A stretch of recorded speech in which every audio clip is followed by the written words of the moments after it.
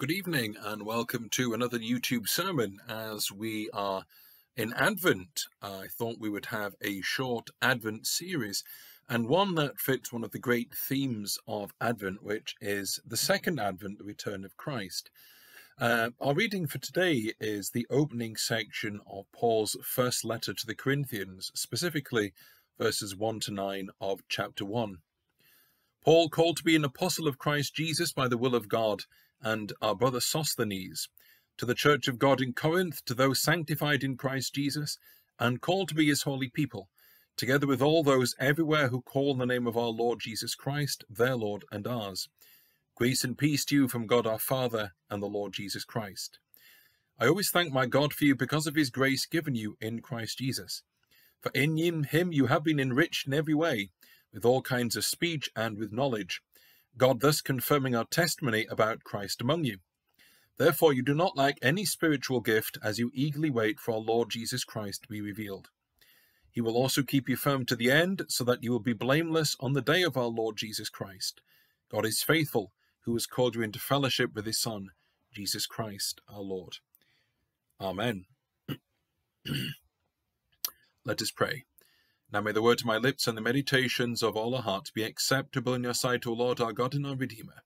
Amen. Prepared to wait. I'd like to begin today by talking about summer holidays. Now, rest assured, I'm not going to rant about missing this year's holiday thanks to COVID. Rather, I want to talk about one of my family's universal summer holiday experiences, and I assume it's fairly universal. And that is waiting for a ferry.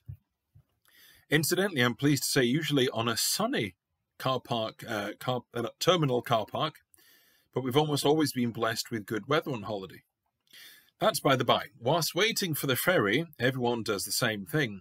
Sort out the little stickers on the headlights, repack the boot, for some reason I've never fathomed, check the passport, and paperwork are to hand. Then the same question occurs to all of us: how long are we going to be waiting? After about 5 minutes, when it becomes obvious we're not going to be shuttled onto the ferry in a hurry, people start moving about. Doors are opened, there's much stretching and yawning, food is handed out or sought after, and so are the toilets. Everything that needs to be done if you're going to be waiting for a while, as well as being ready for what comes next. Now, why am I talking about waiting for ferries? It isn't just because I missed our summer holiday this year. It is because it's the season of Advent. I have the feeling you're not seeing the immediate connection here, but bear with me. As I've said many times over the years, one of the traditional themes of Advent is considering the second Advent, the return of Jesus. That's why the lectionary for this season provides passages that touch upon exactly that theme. Now, one of the prominent themes of the second coming is being ready and waiting for our Lord's return.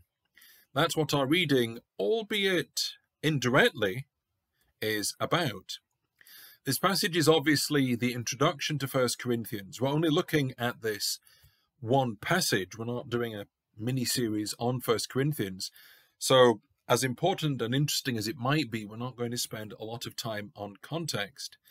There's no need for us to dwell on the problems amongst the Corinthian Christians or Paul's long-standing and often fraught relationship with them. All we need to do is to point out that Paul, in this letter, is reminding the Corinthians of two things: what they've been given by God and what is expected of them by God.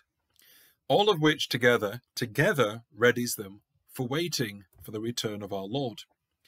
Now, what we're going to do is explore that duality, what's given, what's expected, in this opening, so that we know how to be ready to wait ourselves. Paul begins his letter by talking about his calling to be an apostle, but he makes it clear that he's not the only one with a calling, because it applies to the Corinthians and to all believers. We are those sanctified in Christ and called to be his holy people. So right there you have that twofold element. Sanctified means to be made holy, because God imparts to us the righteousness of Jesus. We are made saints of God through Jesus. However, being sanctified also has the meaning of being set apart for a divine purpose. There's a reason God makes us saints. That ties in with our calling to be God's holy people. Holiness is what God gives us, and it's what he wants from our lives. He wants us to be the holy in the sense of serving him and doing what is morally right and just. These two things are true. We're called to be saints by God, and we're called saints by God. So, that's the first thing that everyone needs to be ready to wait. It's being made holy by God. The second thing is unity and fellowship. Before Paul offers a blessing to the Corinthians, he reminds them that they are called along with all those everywhere who call on the name of the Lord, their Lord and ours, he says. Unity and fellowship aren't optional extras. We can't be a holy people by ourselves, nor if we are disunited, if there's something damaging our community, whether it's the old classics like gossiping, infighting, or factions. That means we can't wait by ourselves. We're waiting with all of God's people. Now, it might be a bugbear of mine, but I think it's more than that. I confess it always gets me when people say, I don't need to go to church to be a Christian. But if you're a Christian, why wouldn't you? Why would you want to try and go it alone in the first place? Luther's wee parable about a hot coal cooling quicker away from the fire sums it up nicely for me. It's much easier to share the energy that we need when we're with one another. So it's about being together and helping one another to build up and preserve our unity. So we wait together, because doing so together makes us stronger. Along with these things, we find the two things Paul mentions in all of his letters. It's a modified greeting that you would find in letters of the ancient world. Letters would normally say greetings and peace. Paul adapts it for his letters to Christians by saying grace and peace. Grace means undeserved favor and mercy. Peace means shalom. Not just physical peace and security, as important as those are, but a wholeness and well-being that we can't provide for ourselves. So both of those flow from the living God. Indeed, as Paul says, from the Father and the Lord Jesus Christ. Because Paul mentions these two things in his letters, once again, we're not talking about specific requirements for waiting. But they are the things that we need to be Christians who are waiting. We can't exist as believers without these things in the first place. The most important point, though, is that they are given to us. That's what we find throughout this passage. Everything that we need, sanctification, unity, grace, peace, and the other things that we're going to be coming to, are all gifts from God. And yet there is our responsibility to rely on them in faith, to make use of them in faith. Now, Paul then goes on to be more specific. He gives thanks for the grace shown to the Corinthians through Jesus, specifically by enriching them with spiritual gifts. Now, the Corinthian Christians had been particularly blessed with two complementary kinds of gifts, speech and knowledge. Now, obviously, those two go very well together, because the gift of speech or eloquence allows knowledge to be shared more effectively. And not just any knowledge. We're not talking about theoretical knowledge, some kind of academic subject. Not that there's anything wrong with that, but we're talking about the knowledge of Christian truth and how it applies to everyday lives. Again, it's not to say that those two gifts are specifically required for waiting, but they are important aspects of the Christian community, the life of the Christian community. Paul goes on to say that although they've been enriched with these spiritual gifts, they lack none of them. That's what matters, being fully equipped. Congregations might be particularly gifted in some ways, but all congregations have all the gifts that we need. We might often not understand that or believe that or feel that's true, but sometimes that's because we're not allowing everybody to use the gifts they've been given. Now, there's lots of controversy still about whether all spiritual gifts are still available to all believers. For example, gifts of prophecy or speaking in tongues. The point is, though, that God gives us the gifts we need to wait and expects us to use them. If we're not each of us employing our gifts, our congregations are not fully equipped to wait. And that's what Paul is specific about. The spiritual gifts are there to help us now to live whilst we wait. Paul also tells us how to wait, something of our attitude, because there are different ways, different emotions we can feel, different attitudes we can strike whilst waiting, and Paul says we do so eagerly. That means enthusiastically, expectantly, and patiently, because that's built in to the idea of waiting for the Lord.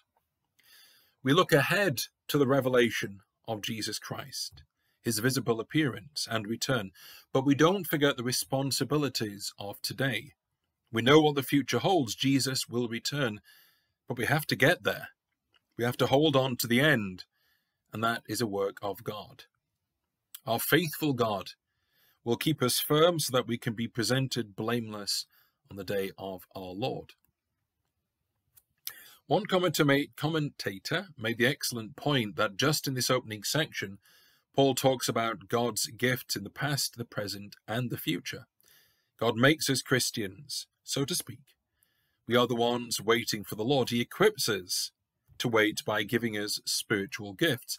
He will continue to do so, keeping us firm and ready until the end and the return of the Lord. At every step, there is the human endeavor that God calls us to make, to be saintly, to rely on and make the most of our unity and fellowship and grace and peace that comes from the Father and the Son, to use our spiritual gifts and to wait eagerly. Now, if we were to see all those human responsibilities or endeavors as a checklist, Paul would not be able to tick all the boxes for the Corinthians. That's one of the reasons he writes his letter. And he might fill the checklist in differently for the Romans or the Philippians. And I wonder for those who might watch this video, if you don't belong to either of my congregations, how do you think Paul would fill in the checklist for your church? And for those who do go to either of the two congregations where I am the minister, how do you think Paul would fill in the checklist for us? Now, amongst all of those different responsibilities and gifts, one of them jumps out at me for today, and that is waiting eagerly. You don't need me to tell you it's been a weird year and a hard year, full of stress, undoubtedly, and I suppose for many people, boredom. And stress and boredom is a lethal combination, which is why I've put on almost a stone in weight. But aside from the hazards to one's waistline, boredom and stress and the unpleasantness of this year don't make it easy to wait eagerly, because eagerness, enthusiasm of any sort are hard to come by. That's why Advent is so powerful and so important. Yes, it's the countdown to Christmas. Only a little while and a little wait. There's always the building and excitement and anticipation for the big day. Certainly, I've noticed Christmas trees and Christmas decorations and Christmas lights going up earlier than ever before. I don't think it's because people are trying to psychologically feel as if Christmas is closer, but it's something positive, something good to aim for, something that people can wait for eagerly and enthusiastically. this year, it's my hope, it's my prayer that we have the opportunity as we journey through Advent to really focus on the second Advent, to take the excitement and the anticipation for celebrating the birth of the Saviour and to hold on to that excitement and enthusiasm as each day we await his return. Amen.